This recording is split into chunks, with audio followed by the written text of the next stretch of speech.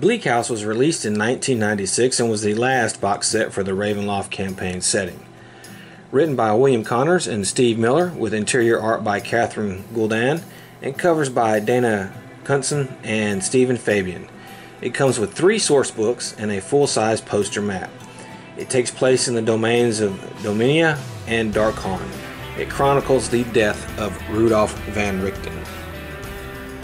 When the Vistani elder, Madame Ranovich, kidnapped Van Richten's son and sold him to the vampire Baron Metis, she set off a chain of events for the forces of good she could never predict. After Van Richten got his revenge and finally made peace with the Ranovich clan, it seemed there would be finally a peace. But evil never dies. Madame Ranovich, upon death, became a vengeful spirit, and she drew in other spirits who were allies of Van Richten to haunt his ancestral home in Darkhan, to which he has not been to in many, many years. From there she plotted her revenge. She had the vampire Baron Metis resurrected, and he had imprisoned a psionicist, and had him mentally drive Van Richten mad. Van Richten has physically and mentally broken down, and he was remitted to the care of Dr. Domini, who is really the Claude Henfroth, a vampire who draws brain fluid from his victims and was in Feast of Goblins. The Claude is now the lord of his own domain, Dominia, an island in the Sea of Sorrows. He has a renowned asylum on the island, which Van Richten has been taken to, but is this really a feeding ground for the Claude? The Claude has teamed up with Baron Metis and Madame Ranovich to drive Van Richten totally mad, and then have him taken to Madame Ranovich, where they will destroy him. The Sea of Madness sourcebook is the first adventure and has the heroes arrive at the domain of Dominia. They can either just be on a ship and shipwreck there, or they can be purposely looking for Van Richten. They will be guests of the Claude, but soon discover that they are in fact prisoners. Each night the heroes are put to sleep and experiment upon, slowly driving them crazy. All the patients and orderlies wear this spooky mask so that players will never know who is who, causing paranoia among them. Eventually the heroes will discover Van Richten is also a prisoner there, and they must team up to find a way to escape the island. This part of the adventure plays like the old TV show The Prisoner, or the movie One Flew Over the Cuckoo's Nest. And it's really damn good. I mean damn good. The fear, tension, and paranoia, they're just off the scale at this part. The nightly torture sessions the heroes will endure will truly disturb them. There's an entire chapter on the various tortures the heroes will endure that will play on their phobias and fears. And the DM is encouraged to go nuts. The domain of Dominia is well detailed, as is the asylum, and it is truly a horrific place, one your players will not forget. After escaping the domain of Dominia with Van Richten, the hero should learn that a man named the Baron was the one who had Van Richten committed to the asylum. This leads them to the city of Martira Bay, where they discover the Baron resides at the Black Tower. Baron Metis is posing as a doctor at a free clinic. The heroes will have to infiltrate the Black Tower, which is a dungeon crawl, and will have a final confrontation with the Baron and rescue the psionist Vistani. The Vistani will tell Van Richten that he needs to go to his ancestral home and face his final foe. This part of the adventure is done good as well. The heroes are escaped prisoners from an asylum and are being hunted by the authorities. The Black Tower has some cool dungeon encounters, and since they are still recovering from the tortures, it will not be an easy dungeon crawl. And Baron Metis is a worthy foe. While not as good as the asylum part, it still holds up very well. Book 2, Homecoming, has the heroes arrive at Van Richten's ancestral home. Not only is the house haunted by Madame Ranovich, it is haunted by several ghosts of former friends and family who died as a result of Van Richten's monster hunts. The ghosts are all being controlled by Madame Ranovich. The servants of the house are ghosts and are reliving an endless loop of the day they died. They all died the same day and are not quite sure what has happened to them. And it will be there for 4 days, so it's going to keep repeating day after day. The DM is to do a Tarot deck reading, which will determine where the 9 spirits will haunt the place at night. And these spirits will try to harm Van Richten, though they have no hatred for him. These are 9 spirits of people who died during Van Richten's monster hunts. And they were friends of his. And that makes an interesting twist for the spirits. They don't want to hurt them, but they are forced to by Madame Radovich.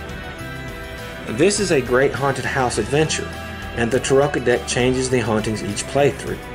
The house does have a spooky atmosphere, with the servant ghosts not realizing they are dead and reliving the same day over and over again, merged with the 9 spirits who haunt the house at night at different places at different times makes for a frightening experience. In the end, though, there will be a final showdown between the heroes and Madame Radovich, which will result in Van Richten sacrificing himself to save the day. Book 3, Heroes, Monsters, and Settings, is pretty self-explanatory. It details all of the villain NPCs, Van Richten himself, the domain of Dominia, and the city of Meridia Bay. Included in that detail of the city is Alan Gray, who is the Sherlock Holmes of Ravenloft and famous detective, who is now the chief constable of the city. He has worked with Van Richten before and appeared in some of the guides. The leader of the Kargat in the city is a vampire named Lady Tavilia, who will be an important NPC in future Ravenloft products. Now, is Van Richten really dead? Well, depending on the Tarot drawing, there were several different fates that could have happened, but the one I think is canon, and the one that I like the best, is the one where Van Richten will be reborn as a baby. And when he is 25 years old, he will venture out in the world and be a light in the time of unparalleled darkness. The time of unparalleled darkness is supposed to be the 3rd major epic event that happens to the Ravenloft campaign setting.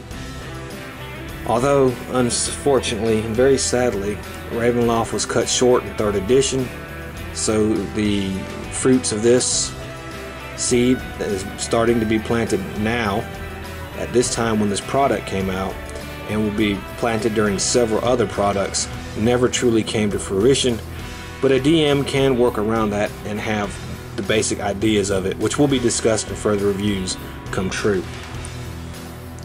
However, all the endings are satisfying, and they do offer a good conclusion to this saga. There is a reason that Bleak House is often considered the best Ravenloft product ever put out. It is epic and tragic, brutal yet hopeful, horrifying yet thrilling at the same time. The Asylum Party adventure is worth the purchase alone, but every act in this 3-act adventure is great. I cannot praise it enough, and it is a must-own for any Ravenloft fan. But I do have a tip. If you do play this as part of a campaign, there are things you can do to make this better. First is have your players throughout the campaign read the Van Richten guides. Doing so will let them get to know Van Richten and his exploits, and actually see the tragic fate of some of the ghosts in these adventures. Second, have Van Richten show up from time to time in the campaign and let the heroes work with him. You know, Chilling Tales is a good example of a product that lets you do that, but you can plug Van Richten in on any mini adventure or long adventure. His stats are in any of the core sets. This way they get to know him. And this will raise the stakes for Bleak House, and the tragic ending will carry more weight. Again, however, I emphasize that this is a must-buy. This is often considered the best product in the Ravenloft line, and I am hard-pressed to agree with that. Old soldiers never die.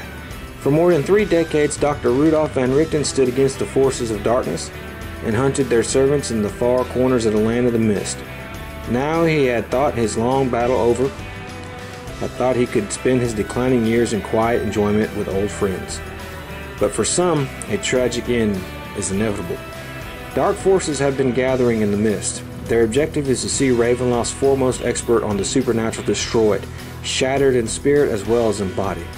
From the crumbling edifice of Van Richten's childhood home, an enemy long thought vanquished spins a web of powerful evils and lost souls, drawing Van Richten to his doom. And then a group of heroes gets trapped in the web as well. Witness the final stand of Rudolf Van Richten. Inside this box is a grand-scaled RAVENLOFT adventure that pushes heroes to the brink of madness and draws them into the terrifying scheme to annihilate Rudolf Van Richten. This set contains Sea of Madness, a 96-page book detailing the island of Dominia and relating the events that start the cycle of doom.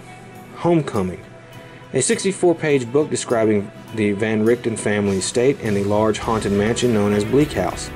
Suitable for use with the Bleak House campaign or the Mask of Red Death setting, this adventure is designed so it can be played several times and no two experiences will be the same. Heroes, monsters, and settings, a 32-page book containing game statistics for some of Ravenloft's best known yet never detailed villains, a new type of vampire, information on Martyra Bay in Darkon, and maps intended for use with the Bleak House campaign. A color map revealing the layout and secrets of Bleak House itself.